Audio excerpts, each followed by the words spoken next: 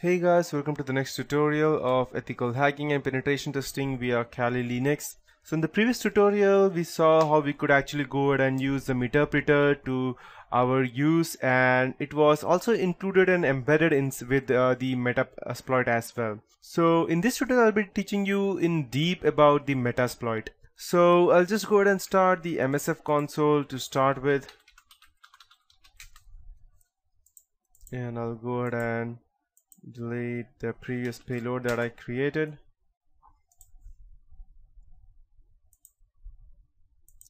It can take a bit of time to start.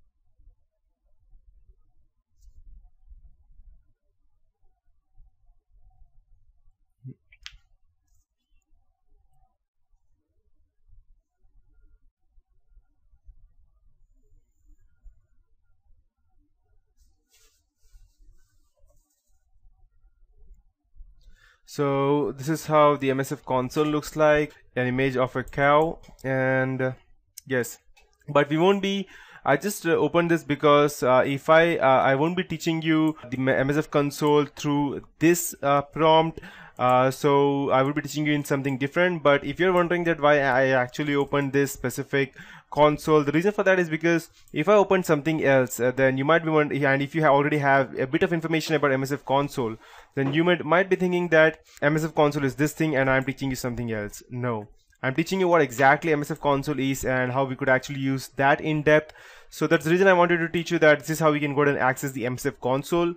But there would be a more powerful command line interface to go ahead and access this framework, and that would be through MsFcli. So I'll just go ahead and type MsFcli. That is, okay, it's deprecated, I believe. So I'll just go ahead and use the MsFconsole itself. Perfect, never mind.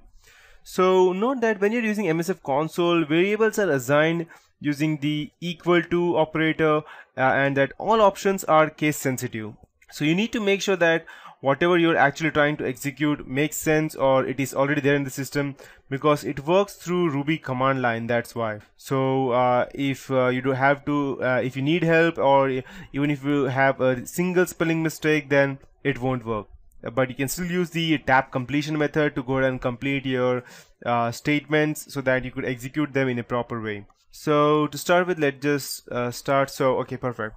So you can just go ahead and type exploit and it will show you. Okay, so I'll just go ahead and type MsFconsole and I can just type exploit. I believe this was removed as well.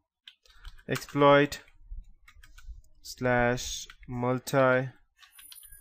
Let me just check if I could go ahead and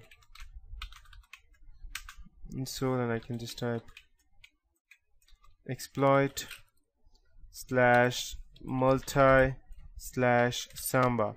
And Samba is for our own Linux distribution, and you can type, since I don't have any Linux, I won't be executing this now because I have only a Windows distribution over here which I could actually go ahead and hack.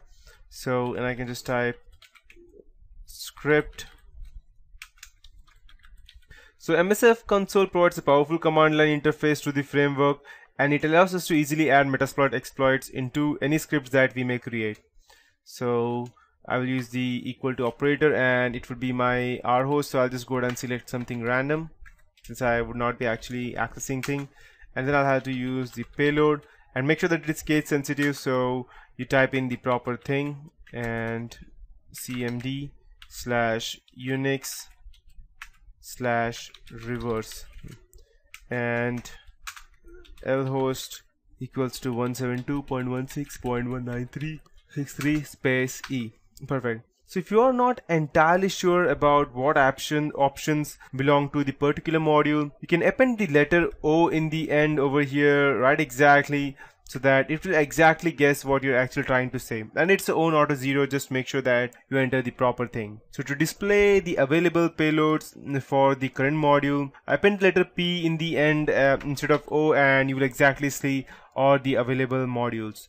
So the benefits of MsConsole interface would be that it supports launching of exploits and auxiliary modules. It is useful for specific tasks, good for learning, convenient to use when testing or developing a new exploit. It's even a good tool for off exploitation or one-off exploitation. It's very excellent if you know exactly which exploits and options you need, and it's very wonderful for the use in scripts and basic automation. But the only real drawback is that it is not supported quite as well, and it can only handle one shell at a time, making it rather impractical for client-side attacks, and it doesn't support any of the advanced automation features of the MsFconsole. That's why we don't use the MsFCLI as of now. So now I'll be coming back to the most important part, that is the MsFconsole that we have over here. So MsFconsole is probably the most popular interface to the Metasploit framework. So before I proceed, I'll just type MsFconsole that we saw over here previously, which has replaced the MsFCLI.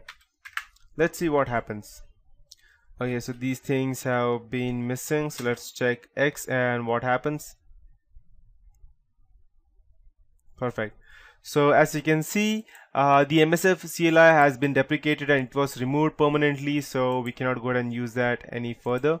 We'll only have to use or work with the MsFconsole, and we would actually won't need the MsFCLI.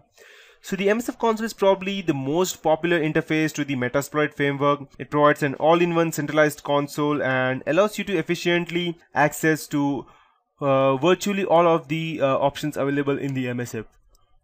MsFconsole may seem intimidating at first, but once you learn the syntax of the commands, you will learn to appreciate the power of utilizing this interface. So benefits of using MsFconsole is that it is the only supported way to access most features within Metasploit. It provides a console-based interface to the framework. It contains most features and is the most stable MsF interface. It supports full line reading, tabbing and command completion. Execution of external commands is also possible in MsFconsole.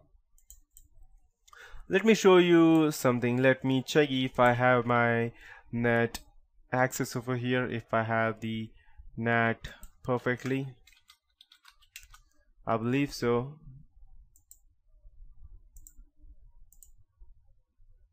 Okay, so I have my net active. So I'll just go ahead and check ping www.google, or no, I don't even need www.google.com. Let's see if we get something. Perfect. I'll just type Control Z and I'll just go back to the MsFconsole. Perfect. So as you can see, I can still go ahead and use the external commands inside the MsFconsole. And the MsFconsole is launched by simply running the MsFconsole from the command line, as I showed you, and it is located in the user share Metasploit framework MsFconsole directory. You can pass -h to MsFconsole to see the other usages or usage options available to you. So while the time this starts, I'll go ahead and show you how exactly it looks like.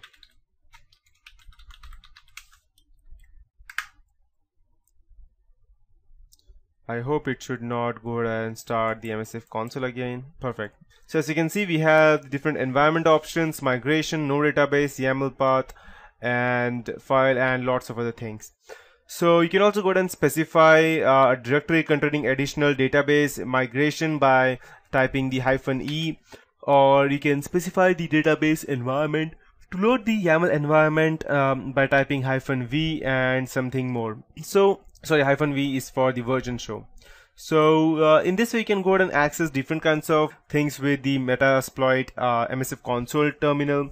The MsFconsole is designed to be fast and to use, and one of the features that helps this goal is tab completion. With the wide array of modules available, it can be difficult to remember the exact name and path of the particular module you wish to make sure use of. So as with the most other shells, entering what you know and then pressing tab will present you with a list of options available, whether you know it or not, and it will autocomplete the string if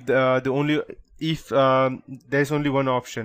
So tab completion depends on the Ruby readline extension, that's RRL, and nearly every command in the console supports tab completion. So I'll show you an example.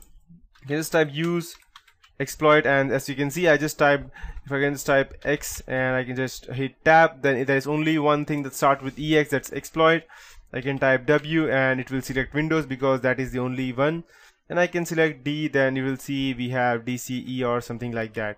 So I'll just hit enter. I don't know whether DCE is still there.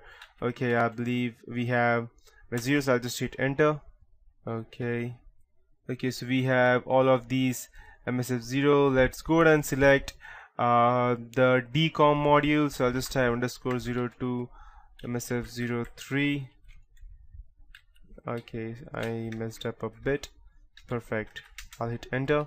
Perfect. So I'll just go ahead and type use net API.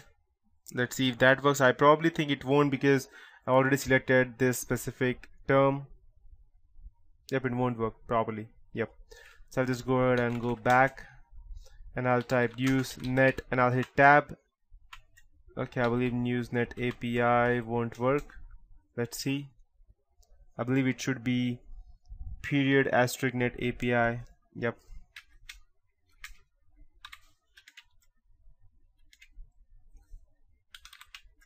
Yep, it won't work. Perfect. So, and then we can go ahead and you set the set lhost. So let's check if cannot log level. So I'll just go ahead and type lhost. So it won't work because it does not have the lhost as of now. Then we can go ahead and set the target, set the payload, and different other things. We can also go ahead and use the SMB method. So I'll just type use exploit / Windows / SMB. Okay, I believe. Okay.